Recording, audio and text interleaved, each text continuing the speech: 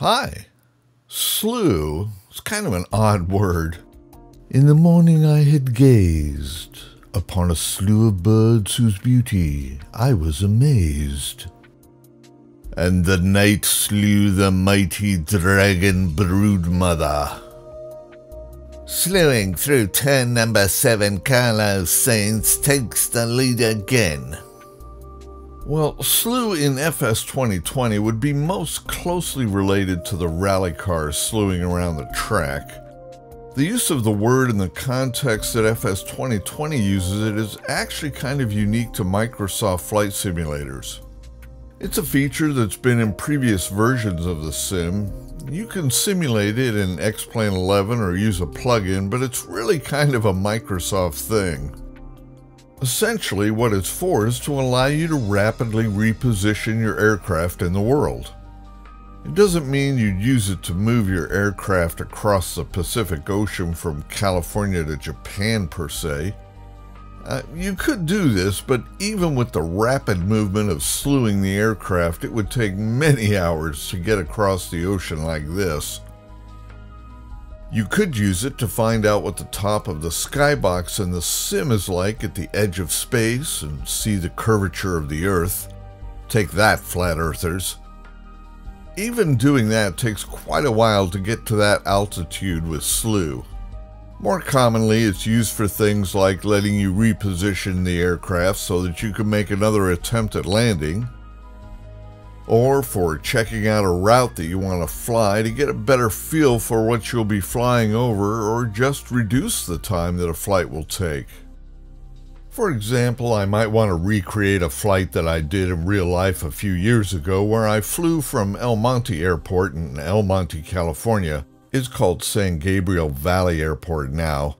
I flew out to Santa Paula Airport in a Rockwell Commander 114.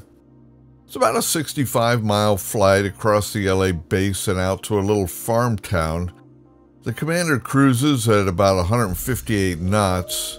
I'll use the Diamond DA62 and cruise at 158 knots to match the Rockwell, so that gives us an approximate flight time of about 24 minutes without accounting for wind.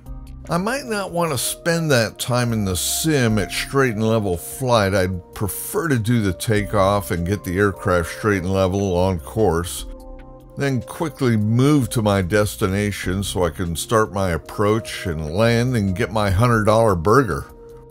In this instance, I can use slew to move the aircraft across the flight path towards the destination very quickly. At any time, I can resume my flight or just stop and have a look around. The addition of the showcase and drone camera in this sim is ideal for doing this sort of thing. Another example might be, let's say I wanted to have a look at Mount Rainier up in Washington State and admire the majesty and beauty of that location. Once I'm sick of looking at it, I might want to head over to Seattle to have a look at the Space Needle. It's about 75 miles northwest of Mount Rainier in the lower Queen Anne district of Seattle, so I can use slew to rapidly reposition over to that area and resume my flight. Doing this kind of movement in the sim can be hard to navigate by dead reckoning, so using a tool like VFRMaps can be a big help in orienting the aircraft towards the destination and then slewing there. There's a link in the description to this video about how to obtain and use the free VFRMap tool. Additionally, there's no collision detection while slewing. Your aircraft will move through the world's geometry as if it's not there. Since you're moving very quickly in the world, you'll find the sim may struggle to keep up in terms of loading textures into the sim. So, after moving a distance, just pause for a moment and let the sim catch up loading the textures, and everything should look as it should. To activate slew at any time, press Y. The camera view moves to an external view of the aircraft with the HUD displayed. It's useful to have the HUD display while slewing so that you can monitor your altitude, etc. Slew acts as a kind of pause as well, but in reality the sim is not truly paused. Events still transpire and the clock is still running while you're in slew mode. If you're looking for a better pause, I've linked to my video in the description to show you how to implement that. Slew freezes the aircraft in place and allows you to move the aircraft in the world very quickly. A more interactive method of controlling Slew is best done with a control stick or a video game console controller, such as the Xbox or PS4 controllers. I'll demonstrate using the default keyboard assignments for Slew throughout this video, and you'll find a list of those keyboard assignments in the description as well. Slew is perfectly usable with the keyboard. As stated previously, you activate or deactivate Slew with Y. If you look at lists of the keyboard controls in the sim or online, they'll occasionally use the word translate, and what that means is to move. That's it.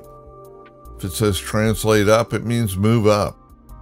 Okay, with that little definition out of the way, I want to look at the actual key commands in the sim.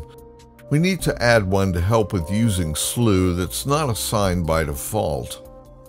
And that is the reset Slew function, so that you can reset the position of the aircraft back to its default heading and orientation as it was when you first entered Slew mode. From the main menu, go to Options and then Controls. Make sure you have the keyboard selected, not the mouse or controller. Set the filter to All so that we can see unassigned commands. Use the Expand Collapse All option to close up the menu a bit. Click on Cameras and then Slew at the top here. We scroll down and find the Reset Slew command. I've assigned mine to Alt-Y since that was a free assignment and related to the original slewing command, but obviously you can change it to whatever suits you. This reset is particularly useful if you're just previewing a route that you intend to fly. Once you're done previewing it with Slew, you can use the reset command to return to your original heading and orientation in a snap. Within the slewing system, we can position the aircraft however we see fit, move up with F3 or F4 for slow or fast ascent, down with the A or F1 for slow or fast descent.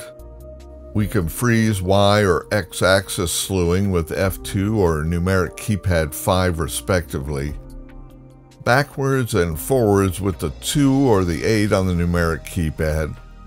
Roll is controlled with 7 and 9 on the keypad. When you roll with 7 or 9, once you hit one of them, let's say we'll roll to the left here, it'll continue to move in that direction until you counter that movement with the opposite direction, so I have to hit 9 to make it stop rolling here. Yaw left and right with 1 and 3 on the numeric keypad. Move laterally left and right with keypad 4 and 6 respectively, and so on. You can look at the description of this video to check all of the available commands, but there are a few more in the options that are unassigned, yet you can also play around with, so make sure to check those out. Slew is a very useful tool. Don't be afraid to hit Y and check it out for yourself. I hope this video helps someone out there, and that's it for this video. Until the next video, take care.